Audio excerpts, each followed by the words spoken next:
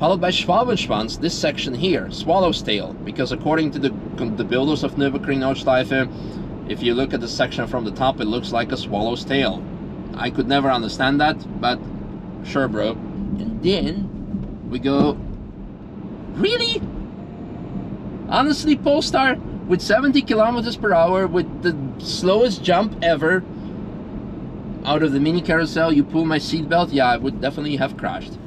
Good morning, comrades, welcome back to the channel, welcome back to the Nürburgring. In case today's video gets published, it's published quite late because it's filmed namely today, and today is April 1st. Can you see it? No, because we have our CPL filter fully on, so it's not showing. Oh, there we go.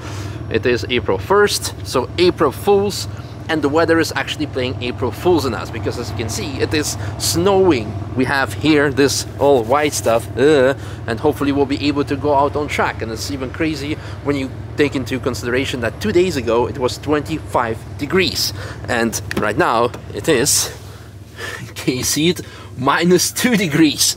So hopefully the track will be open today, and I will film a video talking you through the corner names, what they mean, where they are, because I realized A, I've never done this before, that's why we're doing it today in general, and 2, today is supposed to be combined layout, so Nordschleife and the GP track combined together, something that only happens a couple of times a year, so it gives us a perfect opportunity to talk about both the GP track and Nordschleife. So let's hop into the Polestar. The reason why I'm doing this in the Polestar is because it's quite quiet and I will be talking about the corner names. And second of all, considering today's weather, I made a great decision of not swapping the winter tires yet still for the summers. So the car is perfectly equipped for today's scenario. In any case, let's hop in and go.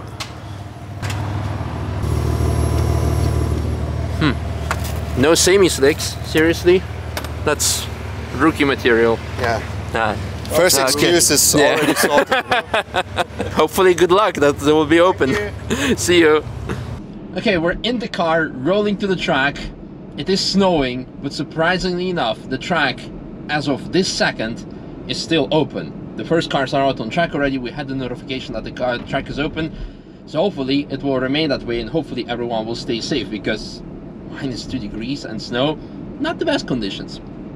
Now, as mentioned, although today is 1st of April, April Fools, this is not an April Fools video, except for the actual crazy weather that we have. But, however, funnily enough, 93 years ago, in 1929, on April 1st, there was also another event that could have been considered April Fools. Namely, an engineer named Kurt Volkart did a test drive with his rocket car, and he has been doing it already like for 5 years or so back then, and it was like one of his latest rocket cars. He had like 24 rockets strapped to it, and people were actually invited to take a look at this crazy crazy occurrence. And he actually lived till like somewhere 50s, so he didn't die by doing so. But yeah, it's crazy to think of.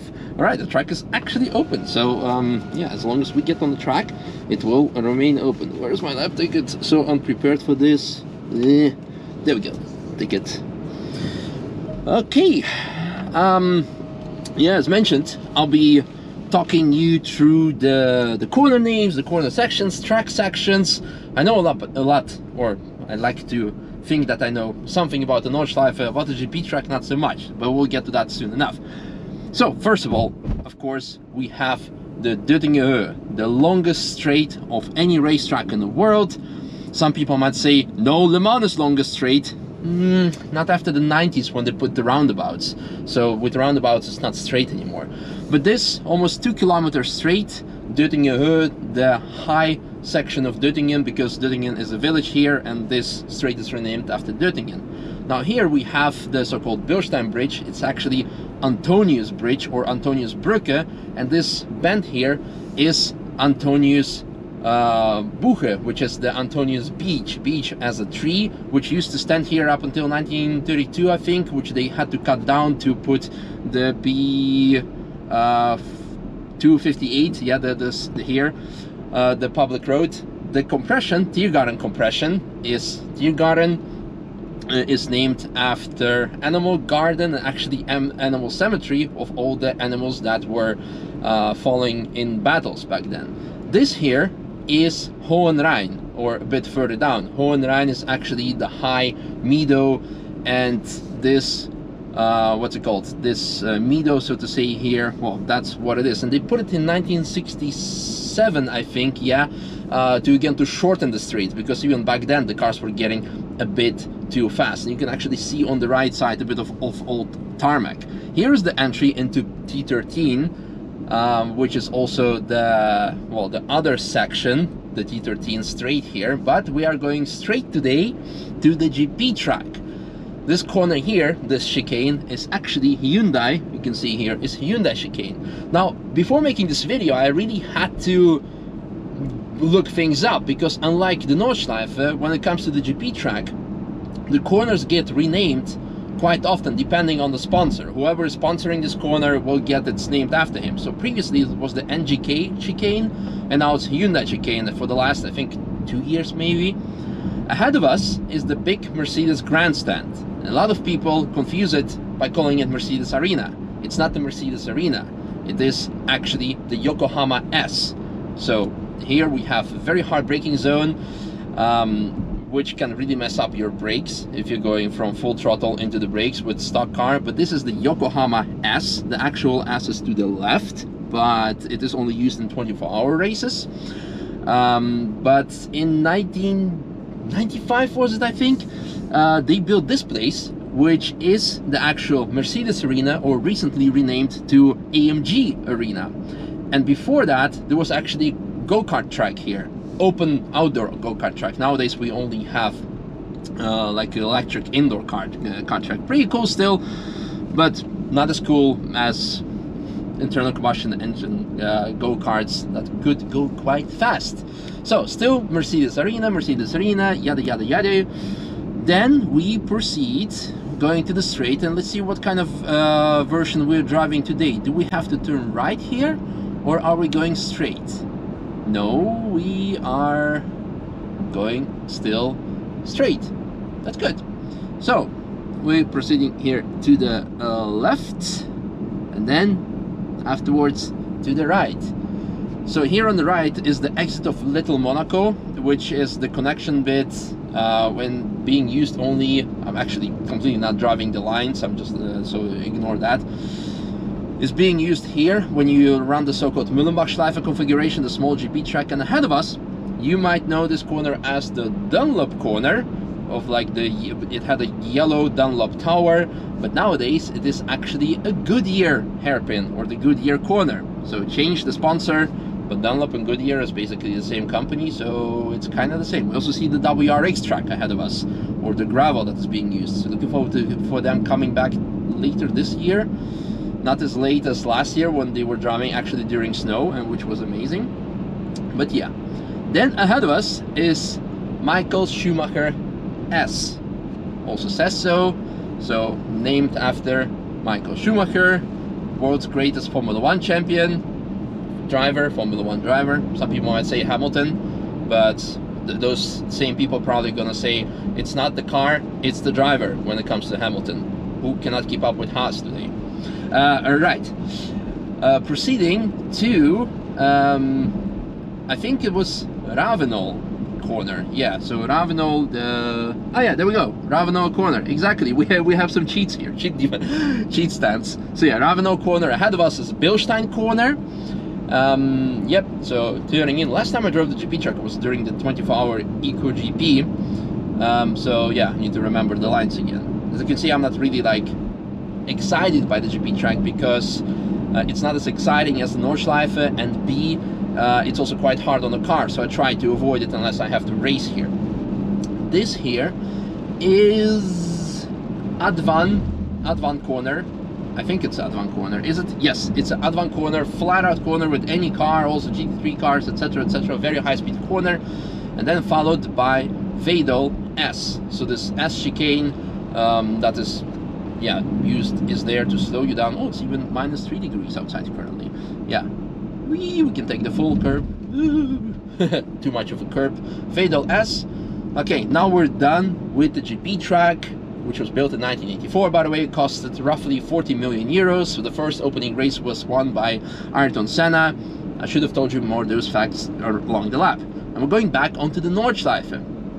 T13, named after the T13 grandstand here on the right. And as of 11th of September last year, 2021, this corner here is called Sabine Schmidt's curve, or Sabine Schmidt's corner, named after, of course, Sabine Schmidt. I believe she doesn't require any introduction, but in case this video will be watched by someone maybe 20-30 years later and you somehow don't know who Sabine Schmidt is, the greatest woman as of now to have ever lived on the Nürburgring, won the 24-hour race, the only woman to have won the 24 hours in 96-97, and unfortunately also passed away last year and got the track, the corner named after her. By now we already entered Hatzenbach, and this is a very long section. It's a series of corners, and Hatzenbach, Bach means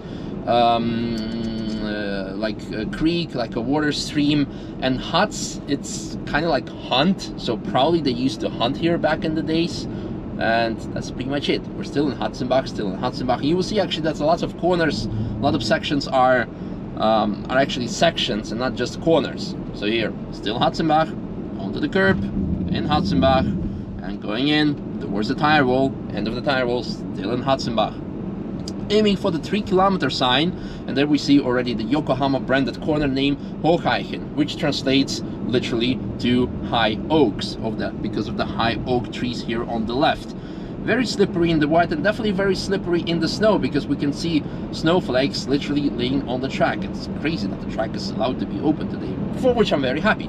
We're now on Quidderbacher Höhe, the Quidderbach height, or not straight. So the height of Quidderbach, actually there, talking Dutch here ahead of us, and a lot of people confuse it with Flugplatz, but this is actually the height of Quidderbach, and because it's the highest point of the village of Quidderbach next to us. Flugplatz is actually starting only shortly over there. We can see the Yokohama sign, so here we go, Flugplatz here, but a lot of people confuse it with Quidderbach because Flugplatz means airfield, and people think it's because the cars used to take off here. Before 2015 there was an actual jump that made the cars take off, and they were thinking it was named after that, but no, it's actually named after an airfield that people used to take off their gliders with. And here we have actually Cottonborn, which used to be an actual official corner name up until someone forgot to use it anymore, and here they had even actually Dunlop Bridge, I believe, to get from one side to another, and unfortunately didn't have it anymore for some reason.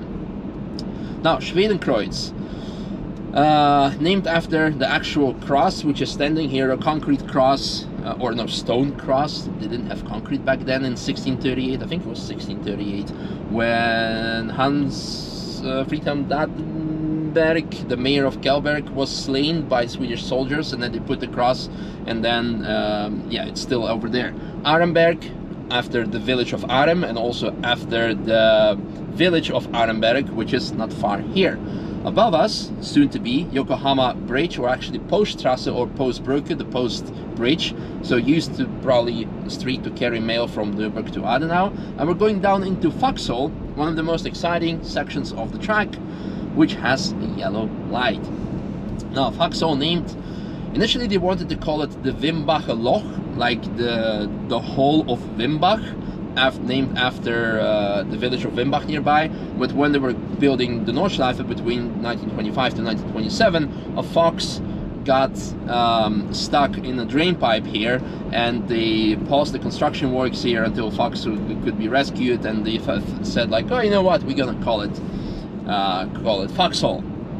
Now exit Vauxhall here, we're gonna take it smoothly just because there was a yellow light, and we're entering Adenau Forst. Quite straightforward, literally straight. A lot of people go straight there. We can see the marshal car there because it's a blind corner and people oversee it and they go straight.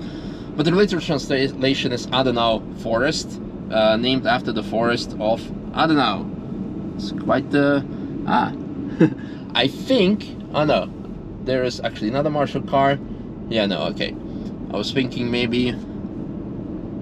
Oh, I think that was Stateside Supercars. Now I was thinking maybe they're deliberately slowing people down to not go straight because it's extremely slippery. You should not be driving this track without winter tires today.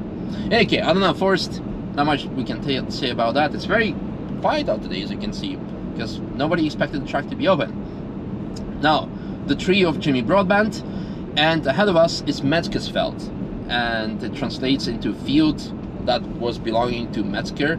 So actually here we have Metzgersfeld 1 and followed by Metzgersfeld 2. We're staying on the outside here because we have a bit more grip than on the inside in wet and cold and slippery days. So Metzgersfeld 2, unofficial name by the way, followed by, no actually this is James left.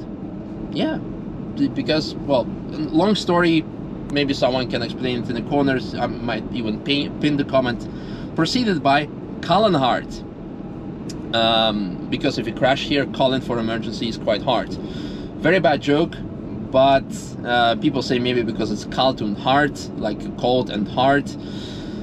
Ahead of us is also Spiegelkurve, but back in the 50s, Colin Hart was called the corner of death because of it's very steep downhill, and if you go straight, you go off the hill, and yeah, you have a problem. Now, people say that this is Spiegelkurve because it's kind of a like a mirror, Spiegel, left-right.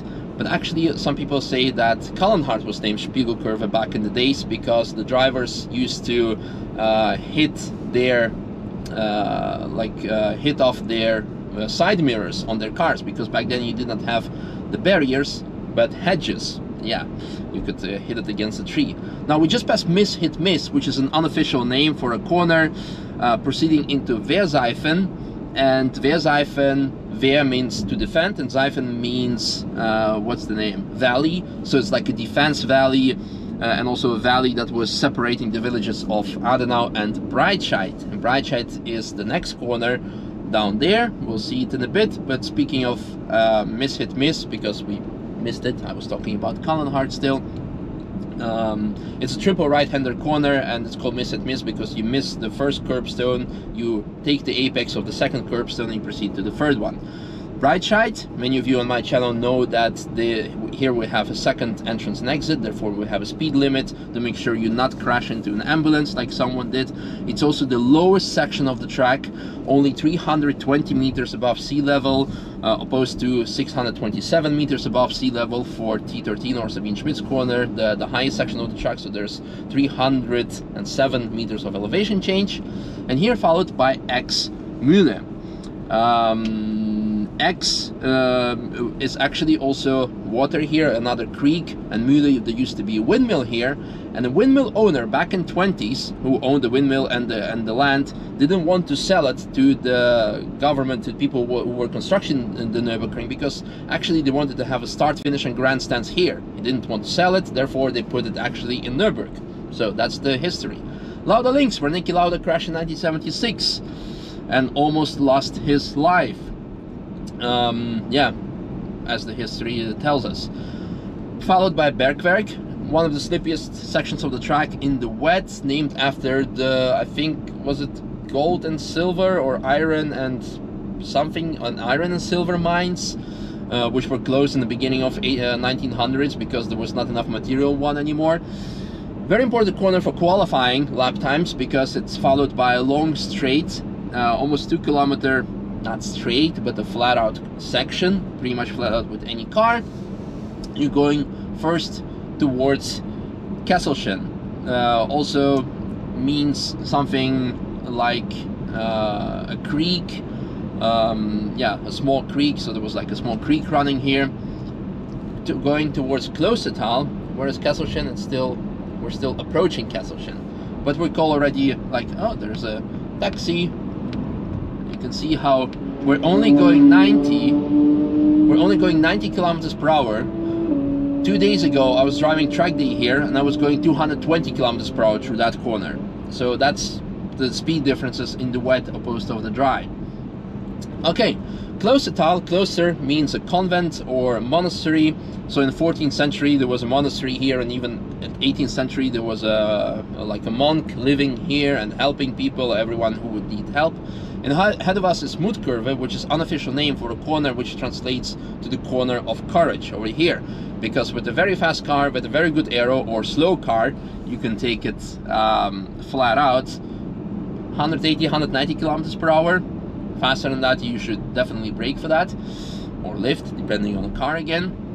Or with slow car, you can go fast because the track is going uphill here, and your car, if you don't have like 200 horsepower, it will automatically be losing speed. Going towards Steilstrecke, or steep section of the track, it will actually, there's no one behind us, so we can aim straight towards it. So in the past, you could decide to go straight from here, straight there, into Steilstrecke. We should definitely not do this, but it was used as a testing section because it has an incline of 27 degrees, and it would put a lot of stress on your transmission and engine components in the past. But in the 60s, when it was still allowed to go through there, and cars would be getting more grip because of the tire technology, cars would flip backwards, people would die, and they closed it off for public. Caracciolo Carousel. So Carousel was built in 1932, so not immediately in 1927 when the track was built. And Rudolf Caracciolo realized that he can actually run through these concrete plates, and before that there was actually even a drain running among those plates, so it was kind of sketchy. It was only used probably for water, to get rid of the standing water, and him and his mechanics found out that the car is capable of running through there, and he managed to win, gain like 71 or 78 seconds during the race by using the inside of Carousel. That's why it was named after him. Then we're climbing towards Hohe Acht, the high, not 8 actually.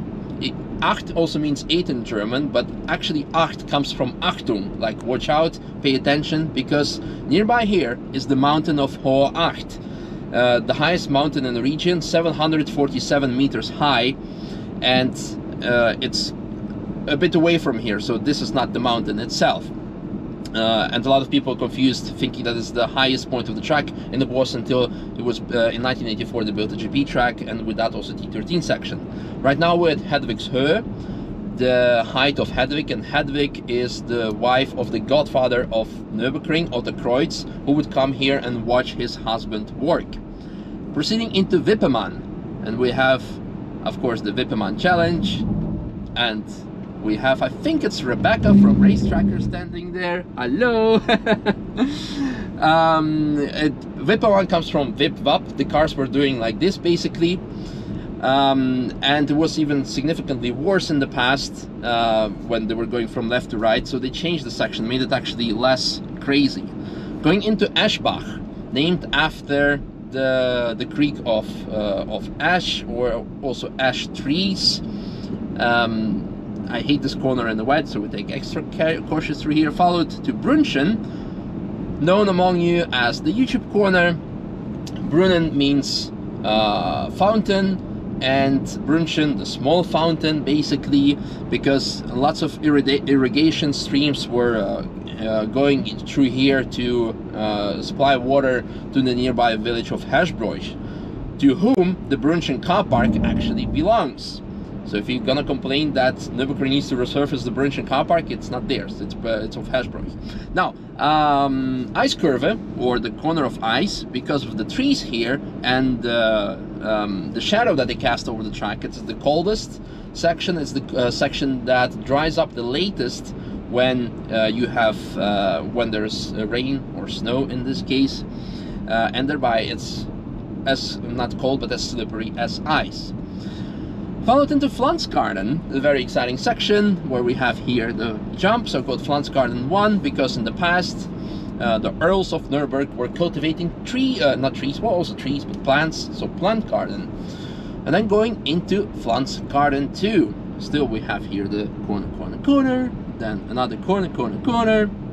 Here we have Pflanzgarten 2, followed by Pflanzgarten 3, up until 2013 when they renamed it. So this is the Pflanzgarten 2 jump, and the section ahead of us is Stefan Bellof S, the S of Stefan Bellof, named after legendary Stefan Bellof, who in 1983 on, I think, 25th of May set, of course, the famous lap record of 6 minutes 11 and 05 in a qualifying of a 1,000-kilometer race, and during the race he actually crashed here. and that's why 30 years later, in 2013, they renamed the corner after him. Followed by Schwalbenschwanz, this section here, Swallow's Tail, because according to the builders of Nürburgring Nordschleife, if you look at the section from the top, it looks like a swallow's tail. I could never understand that, but sure, bro. Cool. Ahead of us is Mini Carousel. It's an unofficial official name, not official enough because officially it's still Schwalbenschwanz. Is it confusing enough for you? Well, there we have it. And then we go, really? Honestly, Polestar with 70 kilometers per hour with the slowest jump ever out of the Mini Carousel, you pull my seatbelt? Yeah, I would definitely have crashed. Right, Galgenkopf, or the gallows, because in the past, in the Middle Ages, they would hold public executions here and hang people here from the gallows. Very interesting place to name the corner, but then again, in Silverstone you have maggots and Beckett's or something. And why? Because they cultivated maggots to go fishing? I don't know, someone tell me in the comments. And then coming on to the Döttinger Höhe again, of course. Yeah, the high point of Döttingen, the village nearby here, where in 1975 during the F1 practice, Emerson Fittipaldi ran out of fuel, and next here at we have the ED gas station, and Reti, the owner of gas station, grabbed a jerry can, walked over here like, here you have some fuel. He's like, thanks mate, and proceeded on. So, small anecdote. Okay, that's pretty much it. I just found out that cruising with a Polestar in cold conditions takes roughly 9% of a battery over a combined circuit, which is not too bad, because when we send it through on Nordschleife alone, it's going to eat up of on a normal day like what, 30-something% or more. So it's actually quite good. Well, that's pretty much it. I hope you guys enjoyed this video. I hope the GoPro recorded. I hope the sound is okay, that everything is okay.